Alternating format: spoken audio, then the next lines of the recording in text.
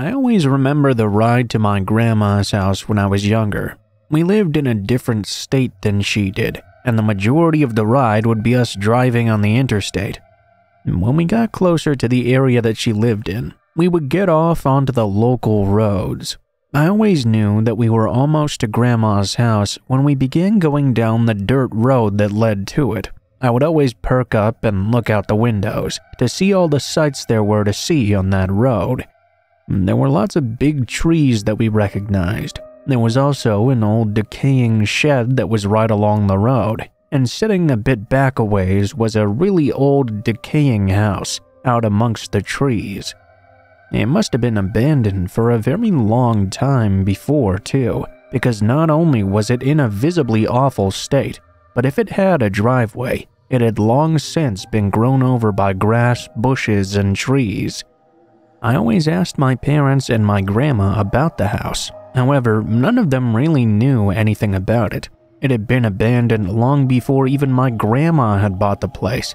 They also warned me to not even think about trying to go over there though. They didn't even care if we hiked around on someone else's property. That wasn't their concern. However, they thought that old and abandoned house was likely to be very dangerous, and that's why they wanted to keep us away from it. Well, you know, children, when you tell them not to do something, that makes them really want to do it. Although for many years we did listen to our parents' advice and did not try to go and explore the old house. There came a time though when I was about 12 years old and I was the only kid who was at my grandma's house. I was pretty bored that none of my cousins were there, and I really hated listening to all the adults talking back then. So I told my parents I was going to go for a walk. It was a really lovely fall day, and those were the days I liked the most. Basically, all my mom told me to do was wear a jacket, and I did so. It was pretty cold outside, and the leaves were heavily falling from the trees. It was sort of desolate as well, since it wasn't an area in which many people lived, and thus there weren't people or cars on the road. It was a simple and peaceful fall walk. Now, I hadn't set out with any intention of going to check out that old house. It was just by chance that I chose to walk in that direction up the road, and not the other one. After walking for a while though, the house came into view, and I began to consider going and checking it out. I began making my way through all the trees to get to the house. I was a little bit nervous about someone driving by and seeing me. The last thing I wanted to do was get into trouble. If one of my aunts or uncles were driving to my grandma's house and saw me, it would have been a whole lot of fuss when my parents found out. I managed to get to the house without anyone catching me though. I nervously walked around the building. I considered stepping up on the porch, but it honestly looked like it might collapse if I tried to do that.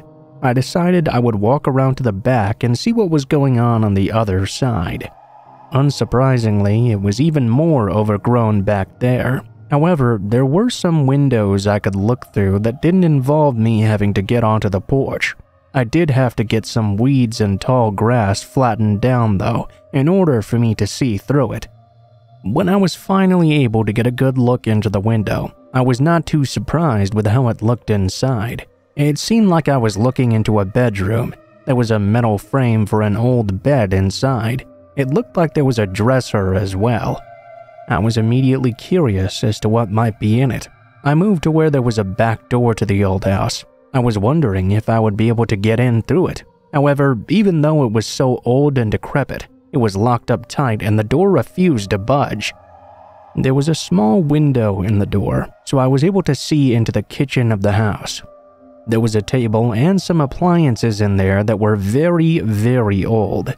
As I continued looking though, I caught something out of the corner of my eye. I could have sworn I'd just seen something moving in one of the hallways.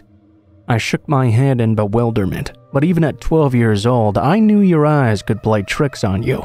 I didn't take it too seriously and decided to get a better look through another window. I also reconsidered trying out the front porch to see if I was able to get into the house through that door. I had already forgotten the movement I thought I'd seen.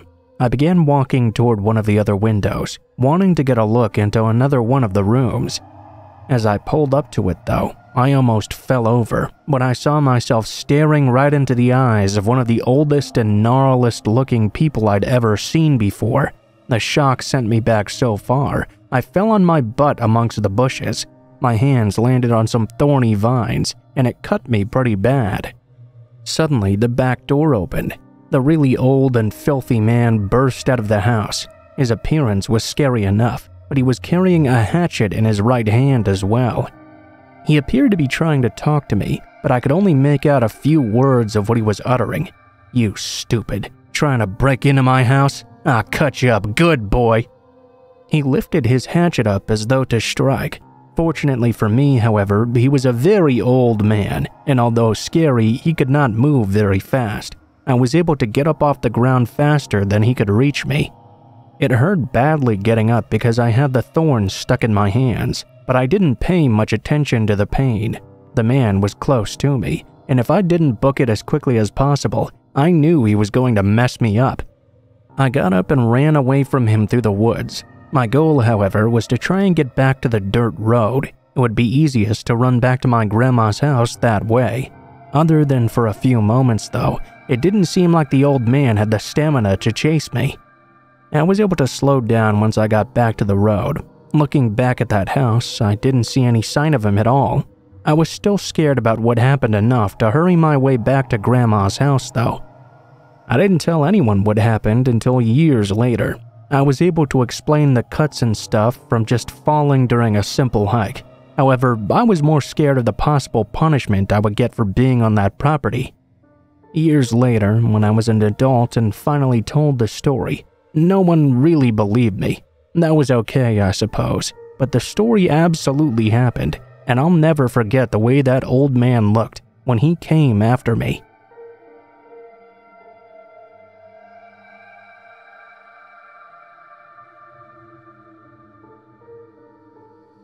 One of the worst things to ever happen to me happened a very long time ago, but I've always remembered it very clearly.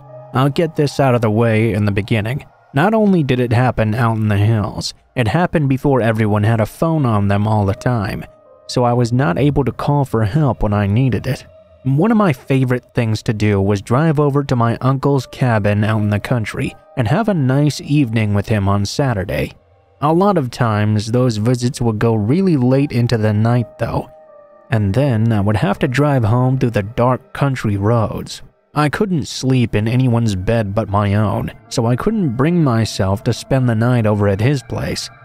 My uncle lived so far out in the hills that it took a good amount of time getting back to the main roads too. The night this happened was one of those nights. We had been up all night having some beers and stuff. Much more unthinkable now than it was back then, of course. We had been laughing and having a great time the entire way. The hour was getting late though, and everyone else was already heading off to bed. Even though I felt pretty tired myself, I decided to go out for a nighttime drive home. Yeah, as I mentioned above, I was probably somewhat impaired, which made driving during the night like that even more dangerous than it actually was. You have to realize just how absolutely dark it was outside. There were no lights along the dirt roads up in those hills. Plus, there were so many trees that even when the moon was out at night, it really didn't make much of a difference at all. The only light source at all came from the headlights of the small pickup truck I was driving, and it was so concentrated in front of me that it was hard to see from the sides at all. The roads were pretty dangerous as well. Extremely narrow and didn't have enough room for cars going in opposite directions. No guardrails either. So there I was driving down that road, trying to drive as carefully as possible and slowly as I could do without running into any problems. I was putting all my focus into driving and making my way safely out of these hills so I could get some sleep. There were so many twists and turns in the road. All it would take was one deer to jump out in front of me in order to cause a really bad accident. I was paying attention, but I wasn't too worried about anything actually happening. At that time, I had never been in an accident before. I was sort of lost in my own thoughts when I rounded a corner on the hill. Once I did, two big redneck boys suddenly jumped out in front of my truck. I came upon them so suddenly that I couldn't control my reaction when I saw them. My hands on the steering wheel immediately swerved to the right to avoid hitting the two men, and when they did so, that caused my car to fly right off the road and off the side of the hill. I would love to tell you about what was happening at that point, but I seriously can't even recall what happened. I do know that I swerved after that, but I can't remember anything else. I can put together a rough image of what happened in my head though. I mean, obviously I swerved off the side of the road and the hill. My truck likely turned over several times when it was flopping down it, and when that happened, it knocked me out pretty good. Everything after is sort of a blur. Several times I came in and out of consciousness. I thought I heard and saw both of those redneck boys more than once. Knowing afterward how far my truck had fallen down that hill, they must have made a significant effort to try and get down there to where I was. I kept hearing them talking, but I wasn't able to make sense of what they were saying. At times, it seemed they were discussing whether or not they thought I was dead. I wanted to say something to let them know I wasn't, but I didn't seem to know how to do that in the moment. There was some talk as well about possibly burning my truck so there wouldn't be any evidence of what happened. That terrified me, but I couldn't do anything about it. I couldn't move or do anything to get their attention. I knew they opened the cab of the truck at some point. I found out later they had taken my wallet as well, since it's never been found. All I can figure is they must have figured out I was still alive, and that must have convinced them against burning my truck or anything like that. They also didn't do anything to help me though, which I know for a fact. I recall quite clearly waking up in the hospital the next morning.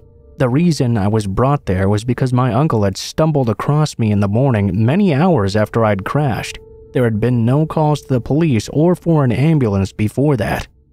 I asked my uncle if the two men I had seen seemed familiar to him, but he had no idea who they might have been. As far as I know, he never found out either. Although I doubt they deliberately were in the way and caused the accident on purpose, they didn't do anything to help and could have conceivably hurt or even killed me if they had burned my truck.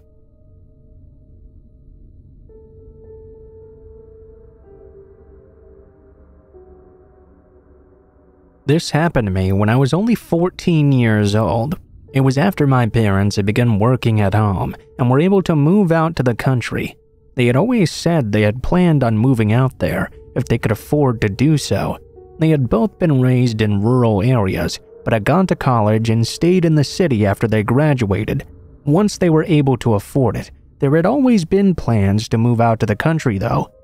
I was an only child, so I didn't have brothers or sisters to keep me company.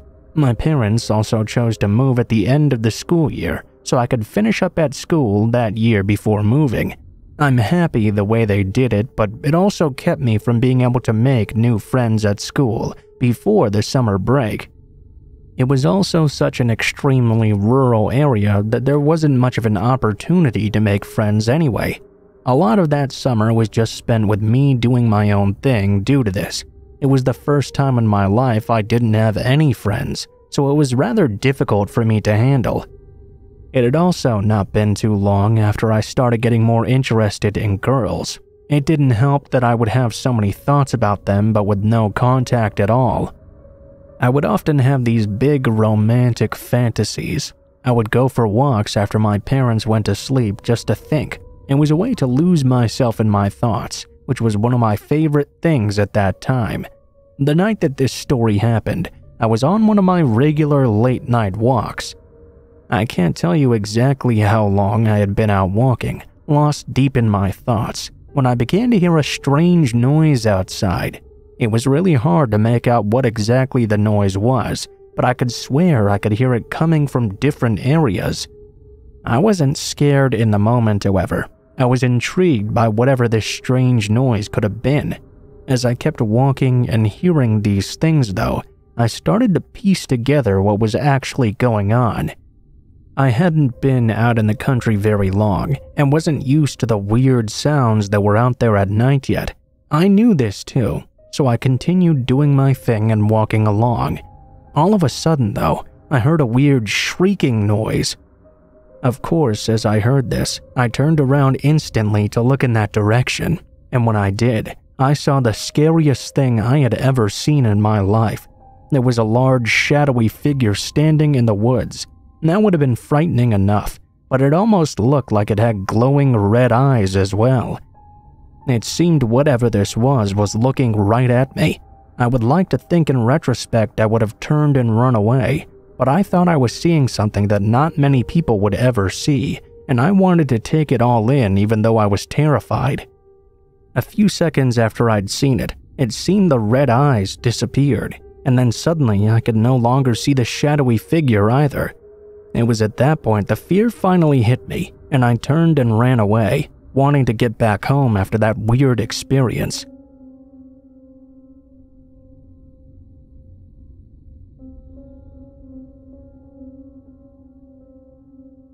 Throughout my life, I've experienced many unusual and often unpleasant situations.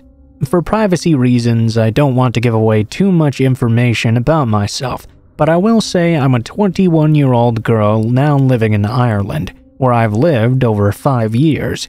I grew up in a small Eastern European country, of which about 40% are Russian, and I'm of Russian descent as well. Even though almost everyone in my country spoke fluent Russian and much of the population had Russian relatives, ethnic tensions within this country were very high.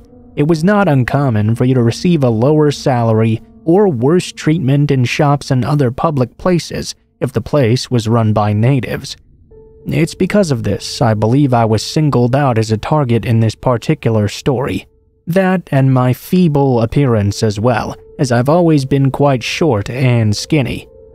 My neighborhood, like any other in the area, consisted of many blocks of Soviet apartments, remnants of the USSR, rotting away but nevertheless housing hundreds of people. It was a good enough neighborhood, all things considered, and I would not have called my family particularly poor. The building we lived in, though, was rather bleak.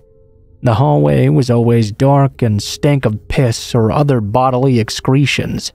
The building was quite tall and had this old creaky elevator, which smelled no better than the hallway itself, and often scared you into thinking it was about to break.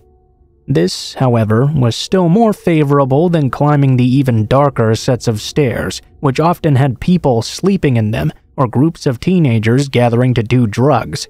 The layout of the place is unimportant, but I believe the description of the shadiness will set the scene.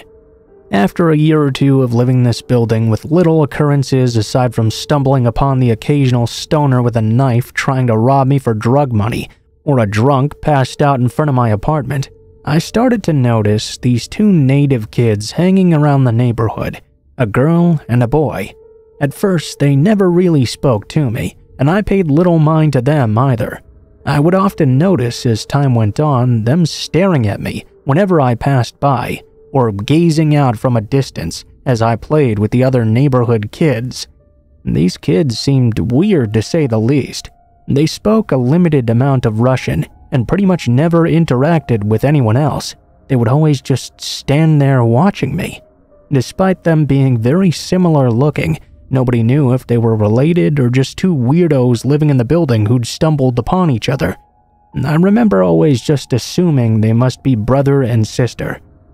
After a while of this not-so-casual staring, they began to harass me on my walk home.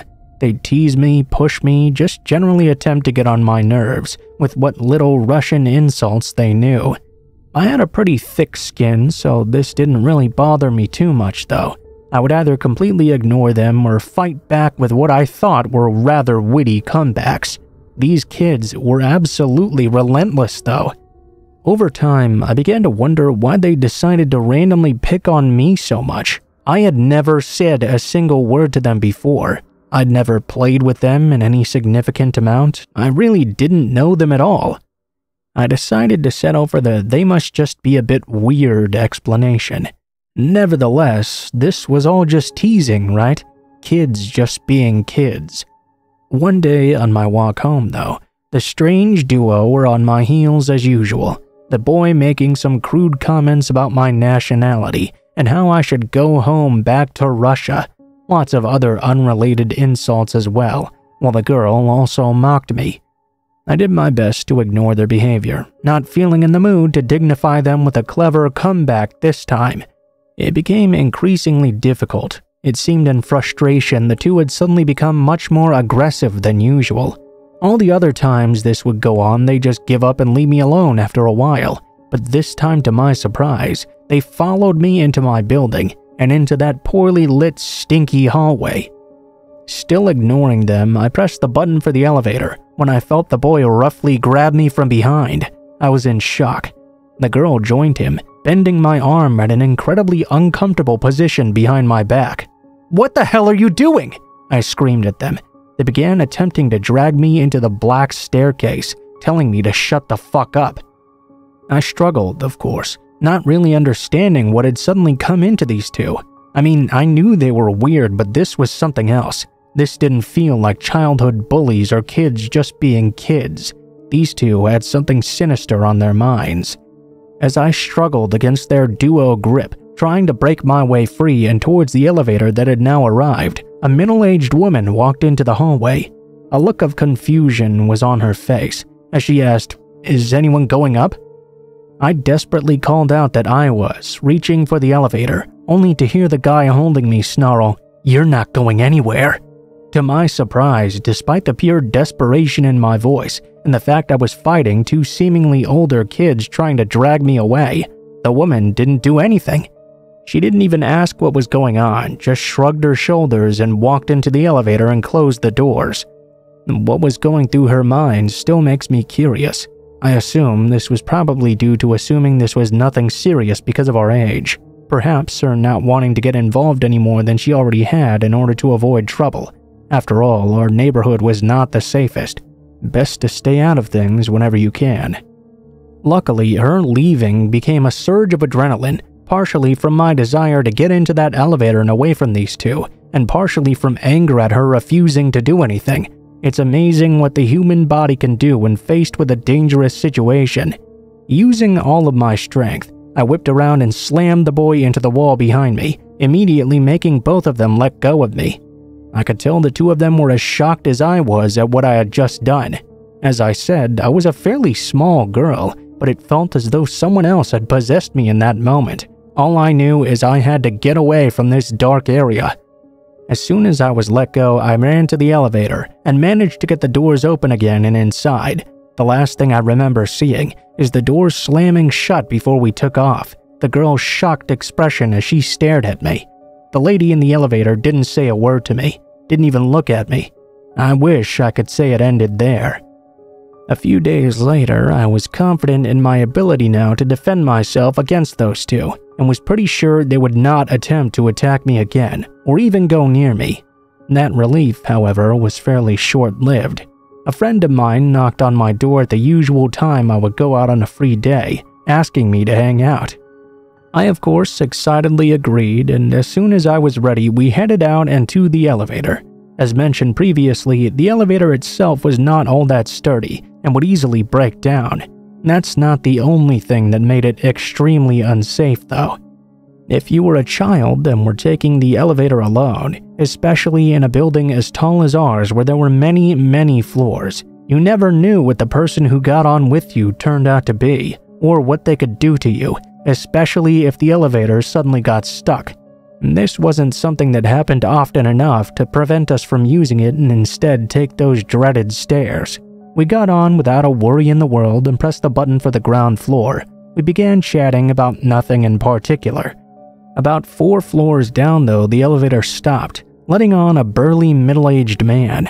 Just the sight of him was intimidating. He had this sunken-in face and long black greasy hair, sweat stains under his arms. His belly was so fat it took up most of the room in that tiny elevator, pushing my friend and I into a corner. We just kinda fell silent. At first, the man said nothing, just stared at the two of us as the elevator door slowly closed. I could tell that much like myself, my friend had an uneasy feeling about this man. In a deep, hoarse voice, he leaned in and said slowly and calmly, "Oh, you think you're so tough, don't you?" It was more of a statement than a question. I could tell it was directed at me. He pressed the elevator stop button, screeching it to a halt. He reached out and grabbed me by the fringe. He pinned me against the wall of the elevator, still holding on and beginning to pull me up. I could feel some strands of my hair ripping out of my skull as I was being lifted, however, not enough for my feet to lose contact with the ground.